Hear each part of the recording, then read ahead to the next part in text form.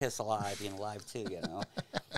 We just like air guitar drums and like play like live drums and just like air guitar and stuff to like Kiss, and that's kind of like how I got like the fever, you know. Yeah. Like early Kiss, and I started playing drums. I wanted to be Peter Criss, and then Kiss Alive 2 came out, and then it was Ace. Like right after that, it was Ace, and oh really? I started playing guitar and never looked back.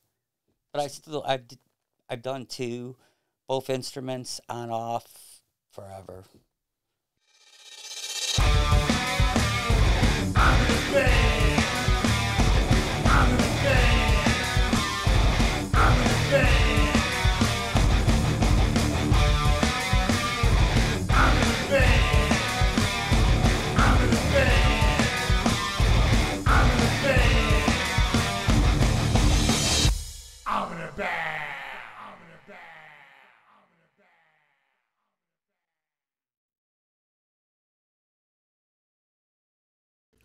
Welcome back, everybody, to another episode of Level Up Cleveland. And this week we have with us Mr. John Lincoln. Most people may know him as Scooter. He's another Parma guy that's kind of came out of that whole Parma scene that we know of so well, that spawned all the, especially the metal, some of the big metal bands that came out, especially like the late 80s, early, even mid-80s, actually, some of that stuff started, and then went into the late 80s and even into the 90s with bands like Mystic. They came out of that whole scene, and thanks for coming on, man. Thanks for having me. I got to tell you, one of the biggest reasons I think that we wanted you on was because, like, Pat and I talk a lot about how when we're doing this podcast thing, one of the things that we want to achieve when it's all said and done is that we've kind of taken a snapshot of this individual time in Cleveland and all the music scenes, the scene that's going on, all the bands and musicians that are at it right now. And I don't think you could accurately do that without having you on. I think you're a like integral part of a lot of things. There's a lot of things you're doing also, aside from the fact that you're a multi-musician, a multi-instrumental type guy. You know, you don't just play one instrument. You're playing guitar.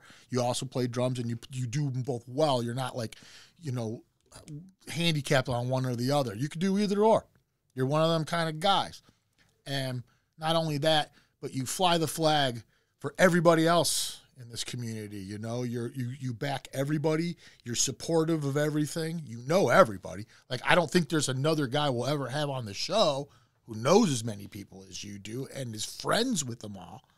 So to have you on here means, you know, that this is to show people that there's other people that do other things rather than what you just see and what you know about. And you're that guy. I think you're one of those guys, one of those people, man. So I know you have a lot of stories to tell. I know you know a lot of things. You've done a lot. You go, like I say, you were a part of the whole Terror thing, which went on to form bands like Mushroom Head, and, well, we'll get into all that. A lot of different people went through the whole Terror thing and stuff, but you were a part of that also. Me and Brian started it. Right, and you were friends with the Skulas, which you got John Skula, J.J. Righteous from Mushroom Head. He was also a part of the Unified Culture thing. We'll get into all that, right? Yep. But anyways, right now, what you're doing is you're in a band called Fester. Metal band. Crossover thrash band, I guess. Yeah, and you're playing drums with them. But you also play guitar, like I said.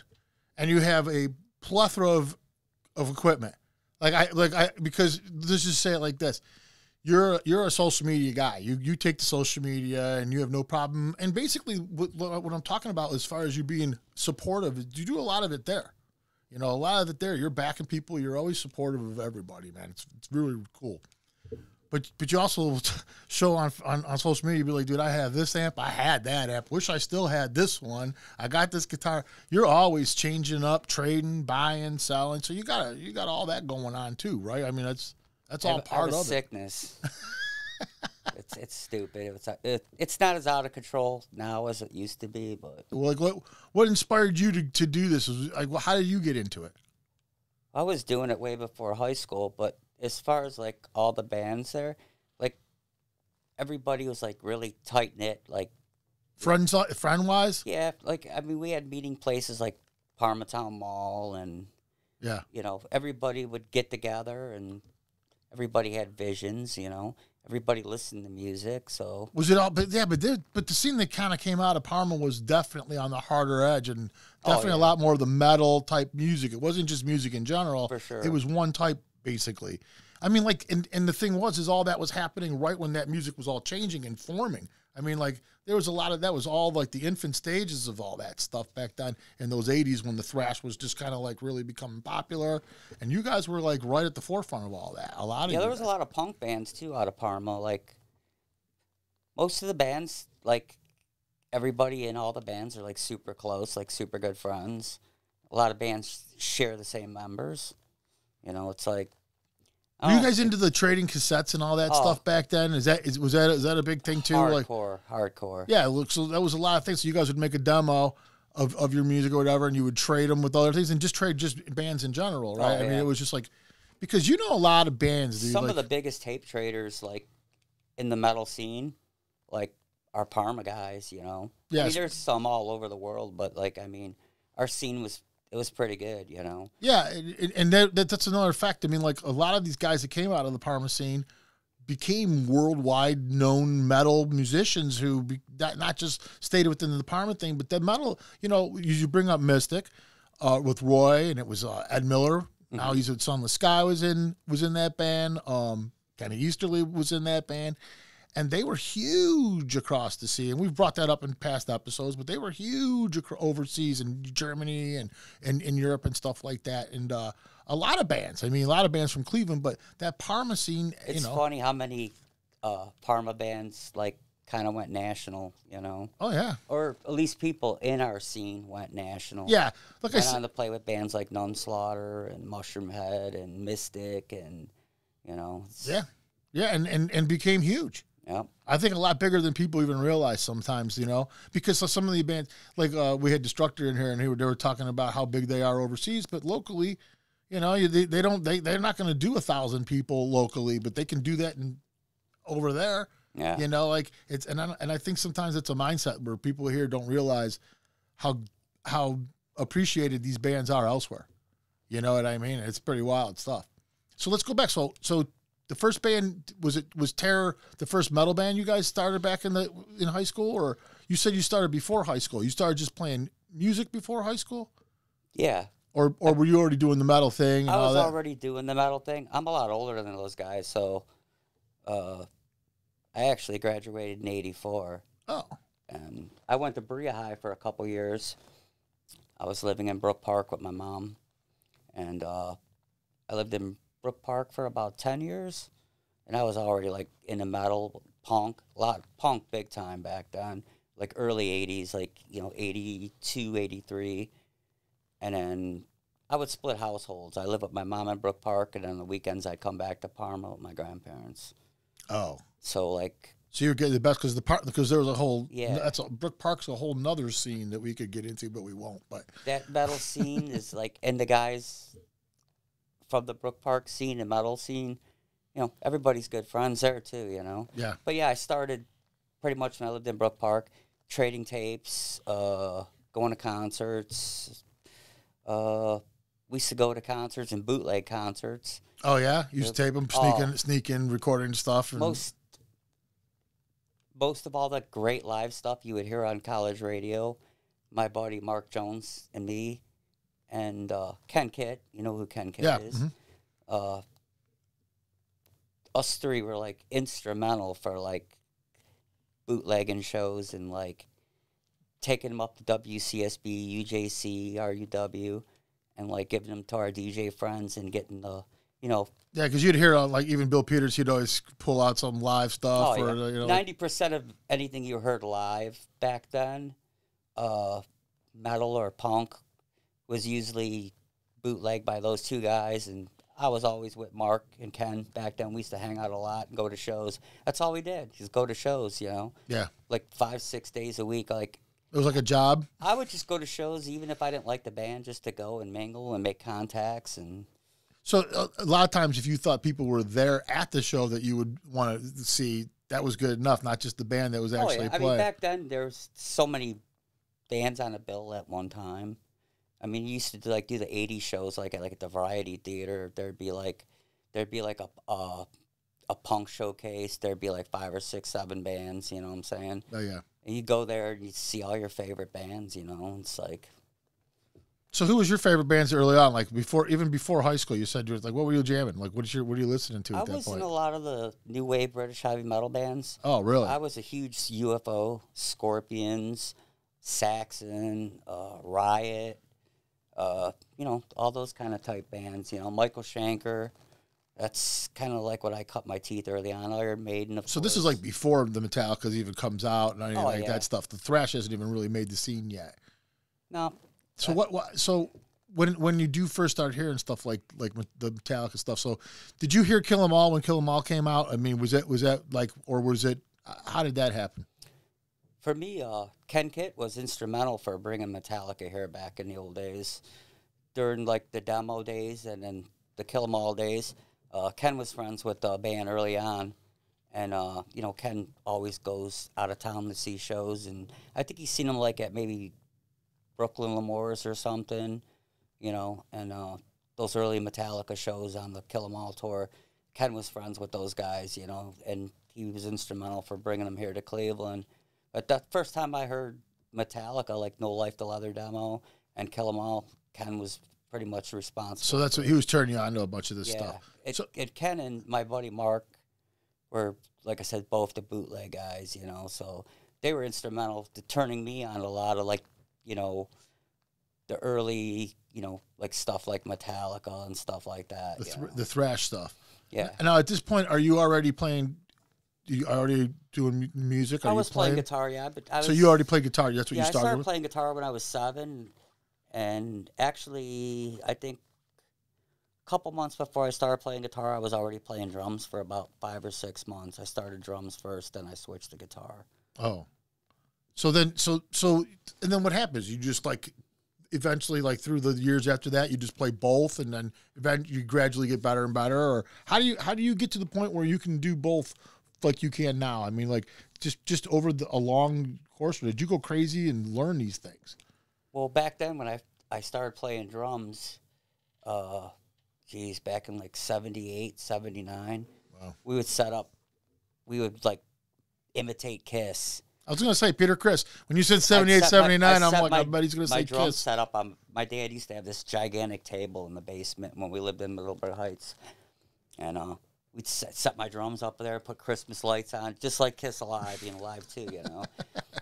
We'd just like air guitar drums and like play like live drums and just like air guitar and stuff to like Kiss, and that's kind of like how I got like the fever, you know. Yeah. Like early Kiss, and I started playing drums. I wanted to be Peter Criss, and then Kiss Alive 2 came out, and then it was Ace. Like right after that, it was Ace, and oh really? I started playing guitar and never looked back. But I've done both instruments on off forever. Yeah, so it doesn't matter. You can and you're comfortable with either or. And how do you decide? Like, is it like what the band needs? Is that how you like? Well, this one needs a drummer, so I'll play drums for you guys. Actually, it's like whoever wants to play. Me, I'm like one of those people that like I just like to play music. I don't care which instrument I play. I'll play drums or I'll play guitar. Yeah, I just love to play. You don't even have a preference on those two? Do you have a preference? I'm naturally a guitar player. If you ask anybody, everyone's like, yeah, Scooter plays guitar. Like, I do, but I can play drums, you know. Yeah, in Fester, like I said, you play drums. I'm not a technical drummer by any means. I'm like basic meat and potato, 1 foot blast guy, you know, like no fancy double bass, not a big fill guy. I'm just the in the pocket guy, you know. Yeah, well, that's the most important thing, though. If you can stay in the pocket, then that's all that. It's not hard. I mean, it's hard for some people. Some people get bored and like want to overplay, I should say. You know, I've never been that guy. I've always been the kind of whatever the song needs. You know what I mean? And I guess I never really overplayed because I'm not really. I wouldn't say I'm a great drummer, but I'm not a horrible drummer. You know. Right. Definitely a better guitar player for sure. So how do you hook up with these guys? What's the story of Fester? Oh, Fester? Yeah. Oh, geez. I've known Vince since the early '90s, like real early '90s, and me and Vince were in a couple. Now Vince is bands. who? He's the singer. Yeah, Vince is a singer and bass player. Bass player, yeah. And me and Vince were in a couple other bands. We were in a band called Puppet Regime, which was me, Vince, Chris Pello, Eric Baker, and myself. And then that split up, and then we formed Syphilis Diller. Oh, yeah, Syphilis And that Diller. was me, Eric Baker, Vince, of course, again, Rich Chris, I said Eric Baker, and, yeah. Speaking of Syphilis Diller, I still think it's the greatest name I've ever heard. It was a band. cool name. It's the greatest name. I can't take credit for that. It wasn't my... Yeah, who came up with that name? Rich Chris, Rippin' Rich. Brilliant. Rippin' Rich. What a great name that was. It's one of the best names I ever heard. It's hilarious. Yeah, when I first heard it, I was like... And then when you hear cool. Syphilis Diller, you're like, yes, that's exactly what they're supposed to sound like.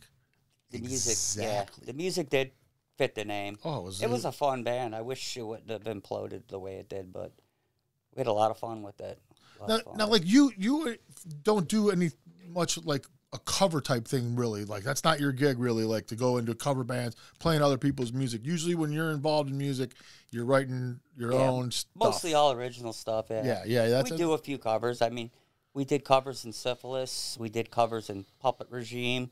But I mean, if we do covers, most of the covers we do are like really like freaking like deep tracks, you know. Like I think in Puppet Regime we did a Dr. No cover, Eagle Maniac, which is a deep cut, Syphilis Diller. I mean, we did like a Joy Division cover. We brought that Dr. No cover over to that band. Now Fester, we're not afraid to do covers. So we had a lot of covers with our originals. So you guys just take certain songs and then just festerize them, I guess, as you would say, right? Pretty much. I mean, or back then it was whatever band you were in. Yeah, I mean, Vince is pretty much responsible for like picking the covers that we do. And like, he's like, hey, what do you guys think about this? They're doing this song. I'm like, yeah, man. You know, we just make it ours and just metal it up. You know. Yeah, man. Vic Novak's another name.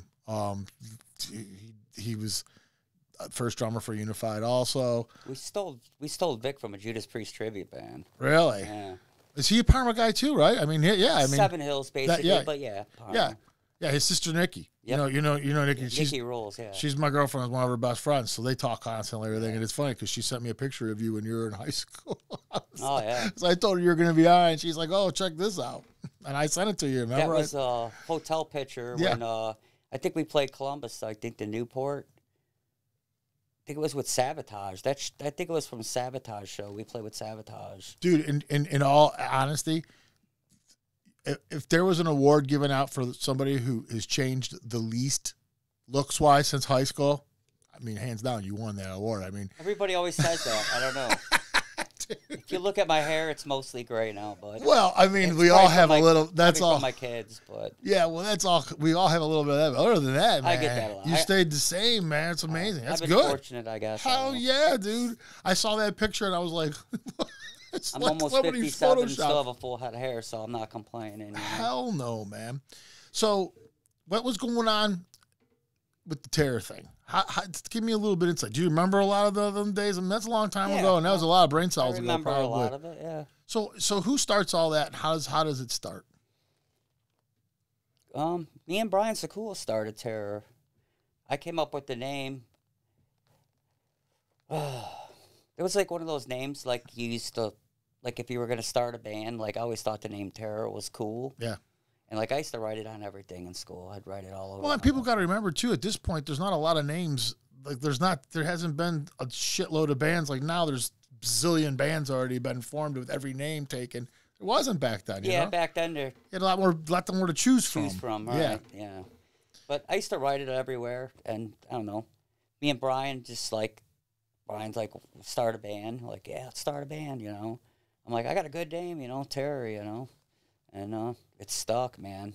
But yeah, that was early on. It was me and Brian. We had Mark Sherman on guitar. I sang back then. I didn't play guitar. I didn't play drums. So it was me, Brian, Mark Sherman on guitar. He lived in like Valley City. I forget who we had on drums then. Tara's been through a lot of drummers. Yeah, right. That's probably Spinal Tap thing, If right? anything's foggy, it's like the drummer part. Brian could probably tell you better than me. But Well, I'll tell you what. Here's what we're gonna do. We're gonna take a quick break while you think about the drummer. When we come back, we're gonna start right there, and we'll go from there. cool. All right. Yep. When we come back, we sit here with Scooter. A couple minutes.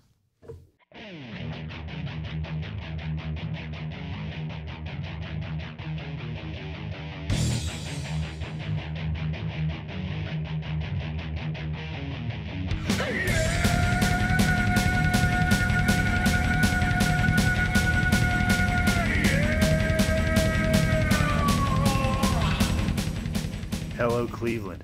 I am ZM Delgado, author of the Rust Belt Rock Review at ZachO'Lantern.com, and this is your weekend concert calendar update. First on our agenda, Friday the 28th at the 5 o'clock lounge, it's Brain Itch with supporting act Gale and more bands to be announced. Second up, Saturday the 29th at No Class, it's Spider with support from Hellkite and Immoral Rope. Finally, Sunday the 30th at the Foundry, it's Chemists with support from Conjurer and Wake.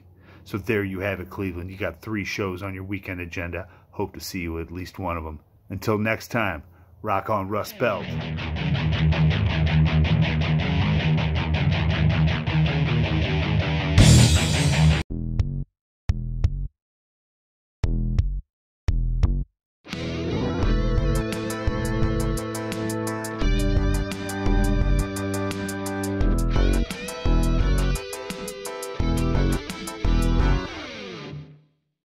Hi everybody, it's DJ Terry from the Homegrown Hit Show on 216 Beat Radio, here to tell you about a great show happening on Friday, April 28th. It's Fatback Mango, and they're at the Menor Harbor Yacht Club in Menor on the Lake.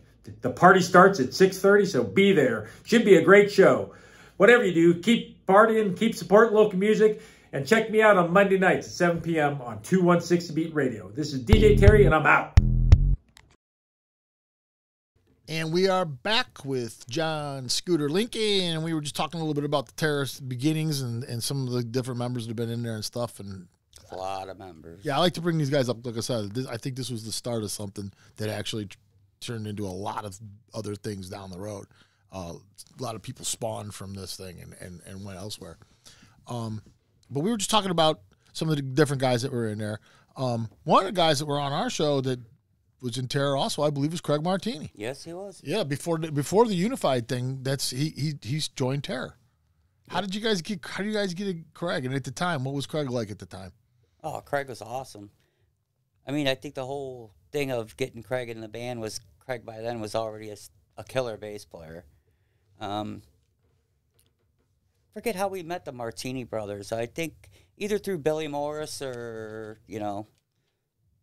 the Zooters, one of them, So you're with the Billy and the Zooters at this time also. Oh yeah, I know all those cats. Yeah. So let me ask you the one question I really want to ask you is how do you exactly meet all these people that I mean, a lot of people, and I mean, not just like a certain group, but everyone from the guys that were big in the 70s and 80s all the way up till now. I mean, and everybody.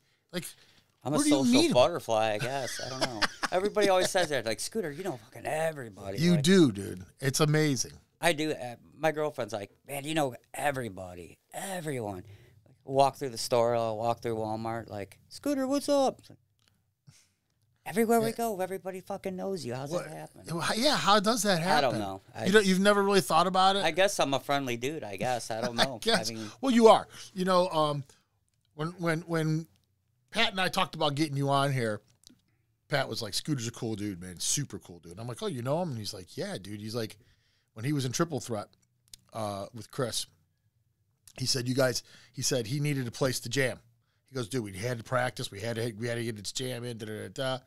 And Scooter was like, well, you can come to my house and jam. Oh, they're yeah, like, well, we can't because we got our equipment. He's like, oh, I got everything. I do.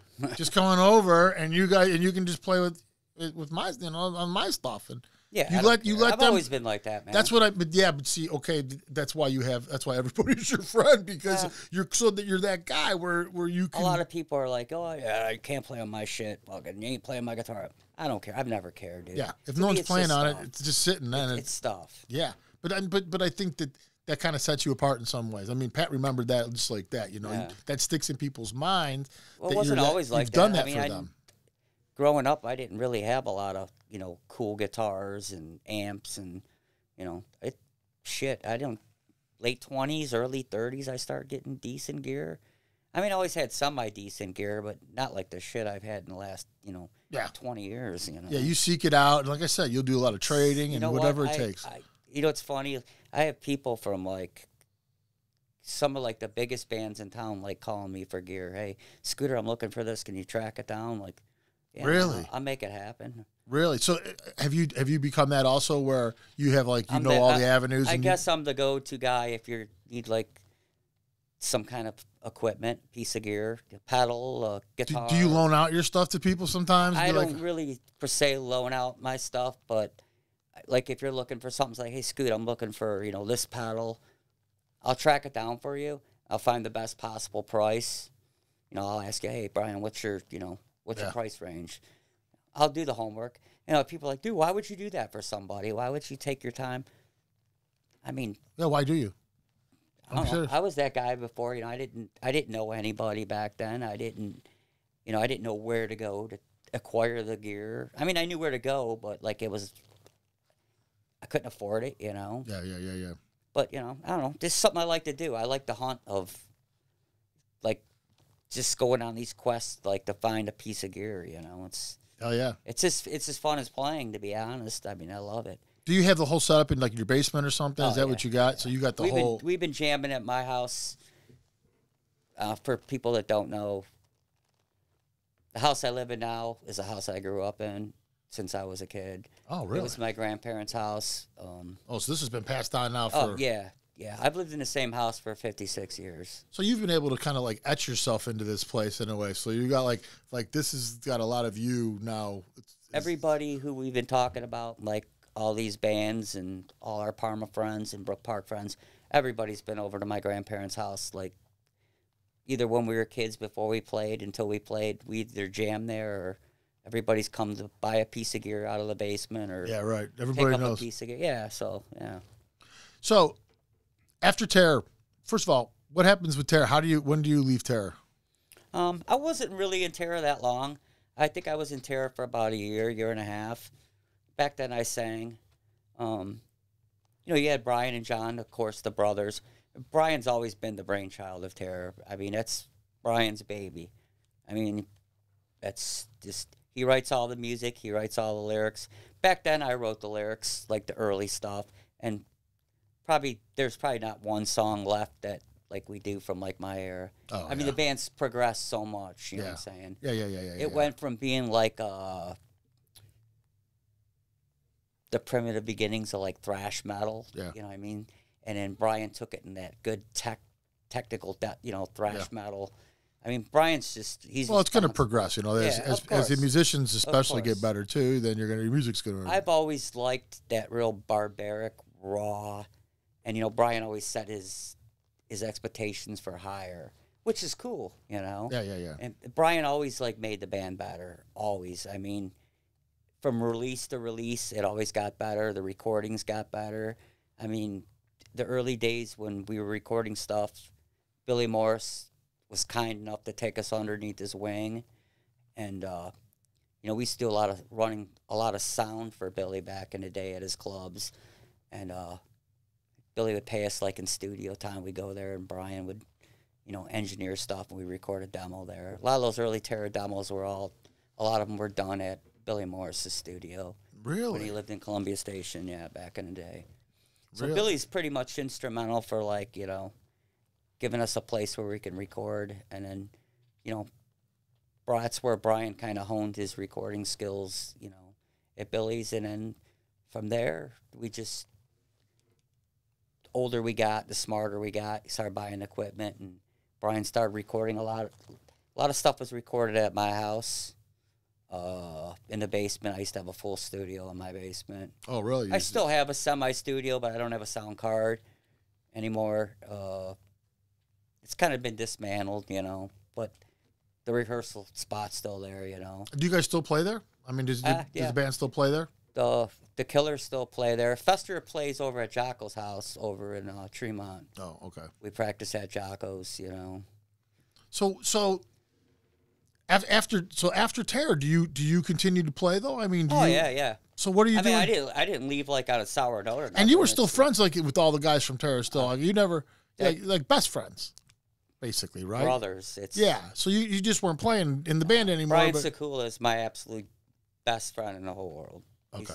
I mean, when we seen you, when we ran John. into you down at that Geno's thing, you were with Brian.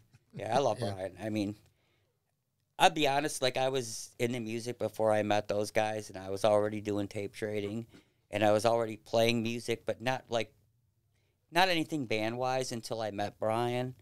But like, I'll be honest, like I have Brian to be thankful for, like a lot of the stuff that I started, you know. Yeah. We put together. It's like, you know.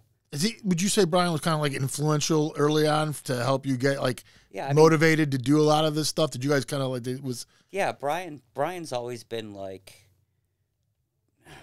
Brian is like kind of a genius when it comes to music. I mean, he's one of those people, he can hear anything, figure it out.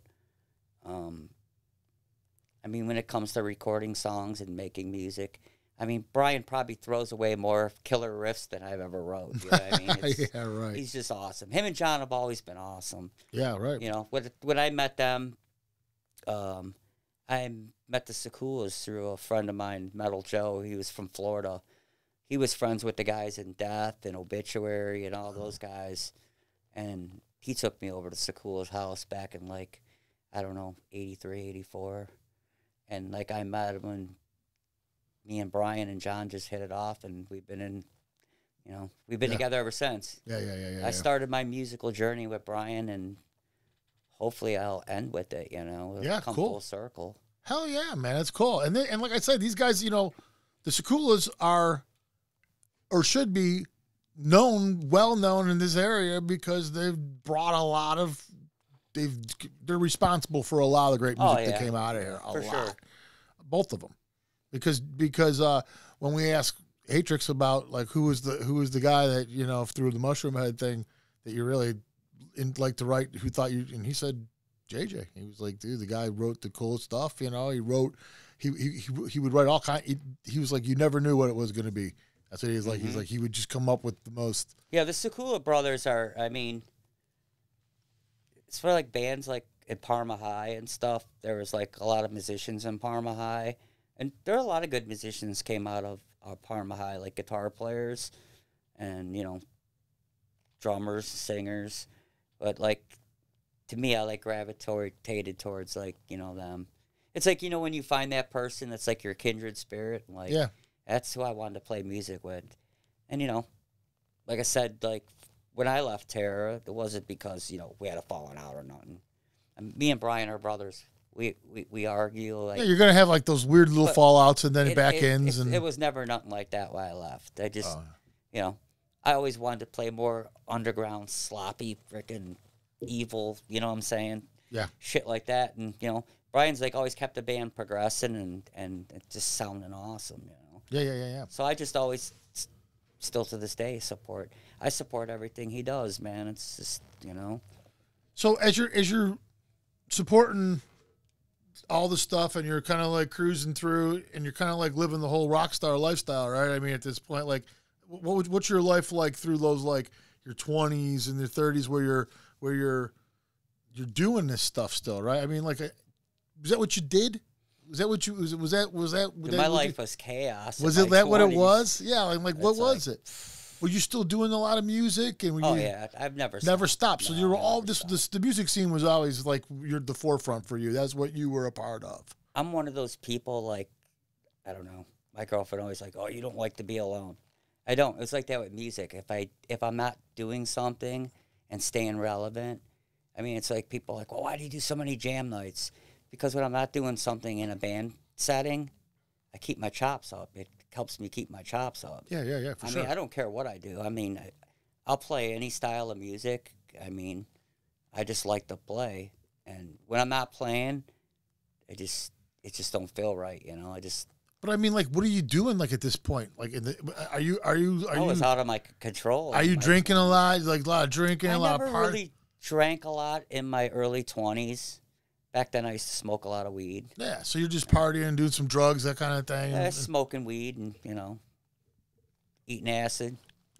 Back then, we used to like to trip back in the 80s. Man. Oh, so that's what we did, So yeah, and then absolutely. So, but I guess what I'm saying though is like, so like, you're living this life, you're living this life, you're living this life. At some point, like you've definitely chilled out a lot, and recently you're not. Like, what chills you out? What happens to you where you're kind of like, all right, I got to reel this in a little bit? It took me a while to chill out, actually. Like, I mean, I was doing something musical like almost every day of the week. I mean, if I wasn't playing in a band, I was doing jam nights. If I wasn't doing jam nights, I was recording. I was hooking up with like other Parma friends that were in bands and helping them with their bands and doing stuff with them, supporting them. I just always had it around me. I don't think I really slowed down until I got with my current girlfriend now, Amber. She had a couple kids. She's from Tennessee, I hooked up with her and kind of changed you a little bit. Well, people start dying, My mom passed, my dad passed, and like, no matter how crazy everything was around me musically, I mean, everything was like a whirlwind. It like never stopped. You start losing family members. Everyone's getting old around you. You keep doing the same shit you're doing. And around you, like, your parents are getting older, your grandparents are getting older. Once people start dying, man, it's like, you know what I'm saying? You start, realization sets in? I start like, you know what, I've been doing this for so long, and I'm not going to stop, but I'm going to take it down a couple notches and try to get grounded. I just, I was out of control, man. Like, not in a bad way. I mean, I was never a drug addict. I was never an alcoholic. No, but you weren't. But what you're saying is you didn't have like that buckled down. I'm just gonna go out and make $1 million. And, I never. I mean, I worked regular jobs, and if I work a regular job, I worked a lot of restaurants growing up. I was like always cooked. I'm a big cooking guy. I love to cook. If you watch my posts in the summer, all I do is grill, listen to metal, and drink beer, and play guitar. That's all I do. That's great, man. It's fun. Everyone's like, dude, every time Scooter posts a picture, it's always food or guitars. That's what I do. It's like what I do in my downtime. I like cook and hang out, do the home life thing. So you like this? You like this life a lot that you got going on now a little bit, where you have that kind of like where you're settled down a little more. You have some like. Because I know you really like the kids too, right? I mean, like, oh, yeah. Like that's been and that's a big difference for you, right? If you ask my girlfriend, she probably thinks like the kids ruined my life, like because when you get mad or something, you have a disagreement, and everybody's kids are horrible at one time. My kids are like teenagers now. I mean, when they moved in with me after my grandfather died, they were young, so they were pretty young. I wasn't used to having, young kids around. Like, I kind of had to, like, change how I was living. Like, I couldn't be rock and roll Scooter, like, 247. Like, I had to slow it down. Yeah, right. It kind of forced you to do it. Amber's like, well, not doing what you used to be. I would never let it get to where I couldn't do what I used to. I just do it at a different scale. Yeah. But it's cool because after my grandfather passed, that was my last living relative. I mean, I worked shit jobs. I played for shit money, It's like, none of these bands make any money, you know what I mean? If you're in a band and, like, you're looking to, like, make a paycheck, unless you're in, like, a cool cover band and, like, you're making good cash. Very hard to make. Everything I've done has just been, there's no money in it. And we play all originals. I don't play covers. Yeah, I'm a lazy guitar player. The last thing I want to do is sit there and learn something note for note. Somebody else's. I get the chords right, and I get it close, and there it is. You know what I mean? And there's a difference between cover band and tribute band. If you're in a cover band, you get close. If you're in a tribute band, then you gotta be note for note. Exact. I'm lazy, so I always like to play original. You're not gonna do either. You want to play some covers and an original. I play 4-chord rock and roll, man. It ain't nothing fancy. Hell yeah. Hell yeah. I blast a lot of scales off 1,000 miles an hour and fast, and everyone's like, like. Which to go on to the next thing, which is perfect for what you're kind of doing now a little more, aside from like the Fester thing, is you're doing these jam nights and you're going to like other people's jam nights, and you do a lot of this, and you do a lot of promoting jam nights. And there's a reason why I started doing the jam nights. Like for a little while there, like when you go to a lot of concerts and you see a lot of people play, like people you admire, you're like, oh, this guy's a great guitar player. You know, I wish I could play like that. You know, it's like I was always like kind of pigeonholed as like a death metal guitar player, a thrash guitar player, and then I started going to a couple open mic nights with my drummer Rick, and he's like, let's go check out these jam nights. You know, I'm like, watch a bunch of people hack through like amateur hour, watching people. it can be. Hack through a bunch of covers. But you know what? It was the greatest thing I ever did, honest to God. I met some of my most dearest friends at the jam nights, and I actually learned how to play guitar at jam nights. I wasn't just a sloppy frickin' death metal guitar player, a thrash metal guitar player. I mean, I had some of the greatest teachers, Butch Armstrong, Alan Green. I mean, there's just a whole slew of them. I mean, you get so many killer musicians coming through these things. And not even just like the big names like Butch and Alan, but like, I mean, there are like a lot of local guys that are like in a lot of these cover bands. And dude, these guys are fucking amazing guitar players, amazing musicians. Yeah, I saw you were playing with Brian Allen Hager not long ago, and he was just on the show. Actually, right before your segment aired with Brian, that Sunday before we were at the Pit Stop Jam night, Brian showed up. Yeah. I sent him an invite. I'm like, dude, you got to come up. And he's from out that direction, too. I think Brian lives right up the hill. He lives in Seven Hills, but I mean, Seven Hills, Parma is they're very intertwined. Well, actually, Brian was a Parma guy, and we got married. You know, you moved up the hill, but yeah. Right. I painted his dad's house before they sold it. Oh, yeah. Well, that's one of the things you do. You're a painter. You do a lot of painting. I am a painter by trade. You just do a lot of jobs. You'll take on a lot of crazy stuff, and you're just that's one of them another guys. thing. I got tired of working for restaurants. It's like back then, like if we go do like a mini tour or something, tour around, like you'd have to request time off, you know. Yeah, right. And I worked at one restaurant for years over in Middlebury Heights. Lady was real cool, little European lady. You know, back then, me and Sakul, we'd go out tour a lot. Sometimes we'd go out with our friends in Incantation. We'd go out with like different bands, or you know, Tara would do shows on the weekends. We'd go out of town. You know, so like you always had to ask for permission off. You know? Yeah, right. For your so the older I got, like I was like, well, the only thing I really know how to do is cook, play guitar and drums, and sing. I'm like, I can't really do much else. Like, but like I always painted. Like when I was younger, I lived in an apartment building, and I worked for the maintenance guy there. I would help him, and I learned how to paint and do handyman stuff. You know.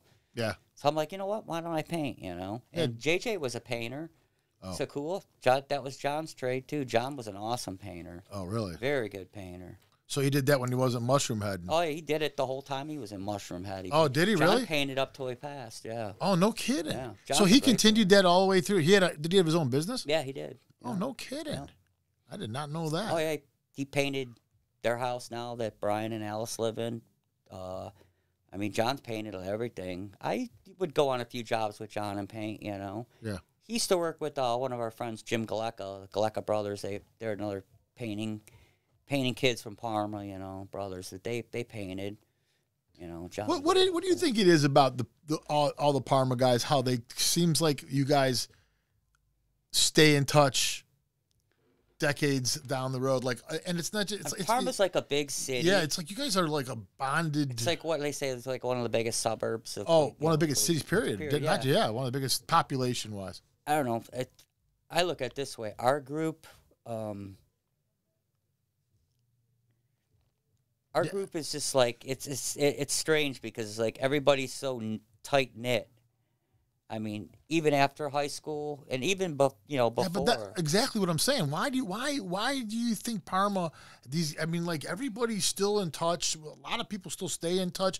Like you can rattle off. Well, that guy's now in New Jersey, and that guy's. I mean, you guys, even the ones that have moved away, you know where they're at. But it seems like that's a lot of people have moved away too, and everybody's still tight. Yeah. Yeah, it's wild, huh? Yeah. So, are you still doing the jam nights? You're doing those frequently now? I mean, do you do more than not as frequently as I'd like. I mean, We do the Parma Pit Stop Jam, which is not my jam. It's my bass player Terry's. You know Terry. Yeah. Those guys do it with our friend Paula, and what night you say that is? it's usually on a Sunday night, but it's like once a month now. Oh. You know, in the winter it's kind of hard to like get everybody every Sunday, so Yeah. they do it once a month. You know. And what other ones do you do? Are you involved in? I mean, are you? That's it, really. Actually, from now, just other than doing like Stone Cold Killers and Fester, and I'll probably start doing the new Sand Trap Jam. Butch Armstrong took over. I'll probably start doing that with going to there and doing that, supporting Butch. I like to support my friends. You know, it's like I like to go. And like I said, when I'm not doing nothing, like Fester, we've been on hiatus for, I think since right before Christmas, I think was our last show. We did that Maple Grove show was our last show. Oh, that was the last one you guys have done. Yeah. We took off. Vince, you know, he bowls and stuff in the winter. He's got grandkids. Work's real busy for him. Jocko works a lot, and Jocko wound up buying some property like over the summer, like way out in the sticks, and he's been fixing that up. So, you know, we're like a band that like we don't need to really practice every week. We can go like months without practicing, and as soon as we get the spot, we're like right where we left off. That's I mean, we're all pro enough. We've been doing it long enough where that's how it works out for us, you know. But we're going to start here in the next week or two. Fester start up again. I mean, you're going to be gigging out this summer? Yeah, oh yeah, for sure. And we're going to record some new stuff too. We were talking about it like before the last show, recording stuff, and we record everything in house over at Jocko's, and then we send it off to Ken Herb, and Ken Herb mixes and masters it, you know. But yeah, we're gonna record some new stuff and get rolling again, you know. Cool. Start smashing skulls again. Cool. Well, that's all the time we got, man. Thank you for having me, man. Yeah, I appreciate you coming down. It was excellent, man. We learned a lot. I think we all learned a lot here. This was a good conversation. So much more to tell. Well, you know what? We always have you back down here again when we think of more stuff to talk about. But yeah, it's cool, man. All right, and you could also catch you down there Sunday nights once a month. Parma Pit Stop. You'll be down there for Terry's Jam Night. You go down there and they can hang out with you. You're going to be going to Butch Armstrong's Jam Night at the Sand Trap also. When that starts up, you got a lot going on still on top of your busy other life. Oh, yeah, and the Killers will be playing shows this summer.